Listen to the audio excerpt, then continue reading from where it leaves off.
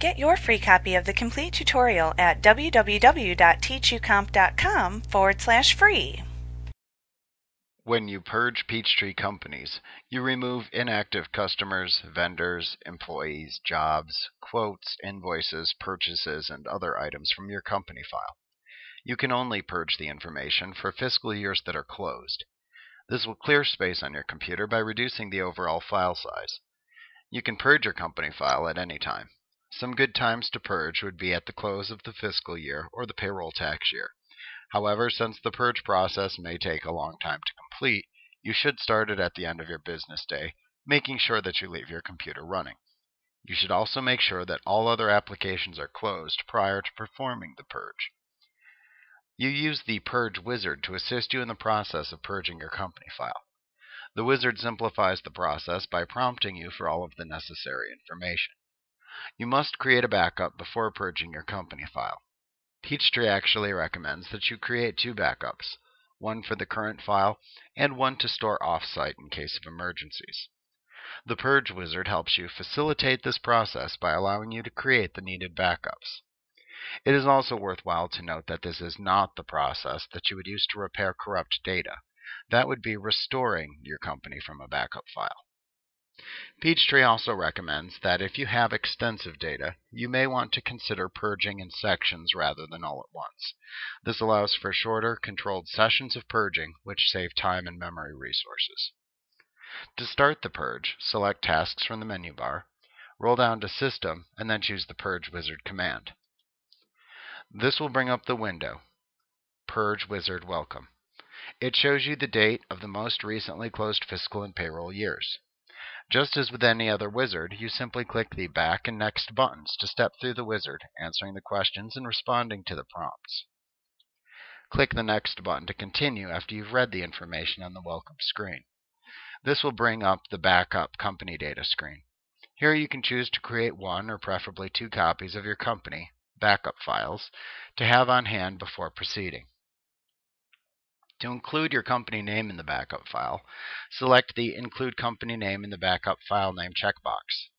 Then click the Backup button to decide where you want to save your Peachtree backup file. In the Save Backup As window, you can use the Look-In drop-down at the top of the window to navigate to the folder where you want to store the file. You can rename the file if desired by using the File Name text box.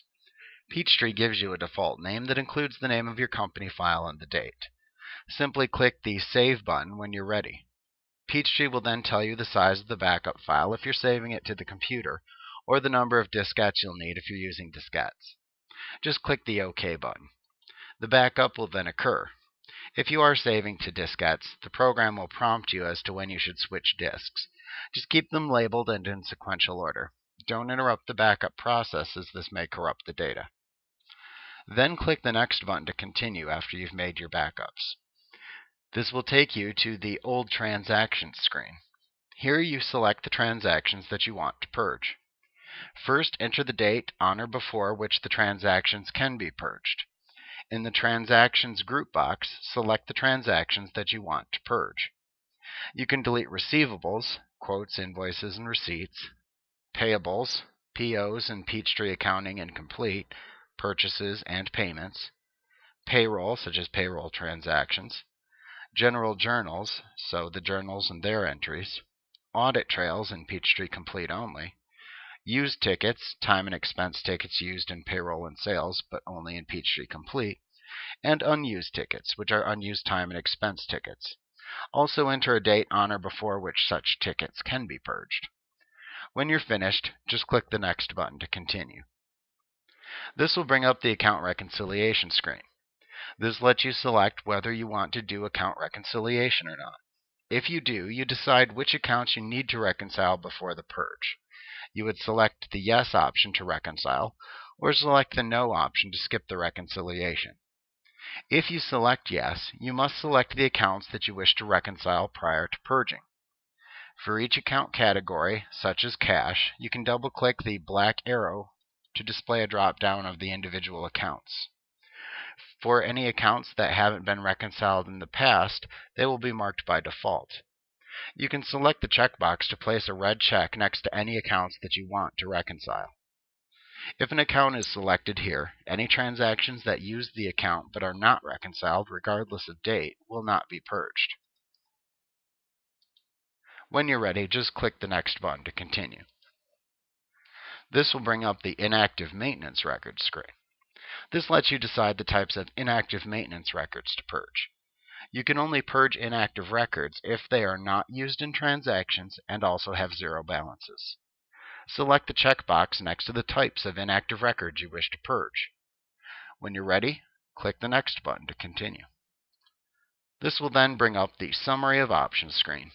Here you see a summary of the different options that you set for the purge.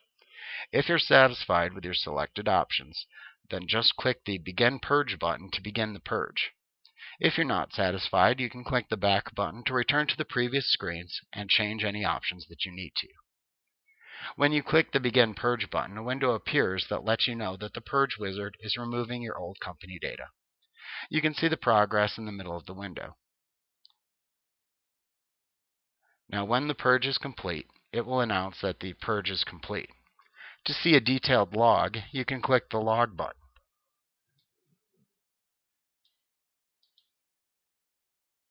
To close it when you're finished, click the Close button. Like what you see? Pick up your free copy of the complete tutorial at www.teachucomp.com/free.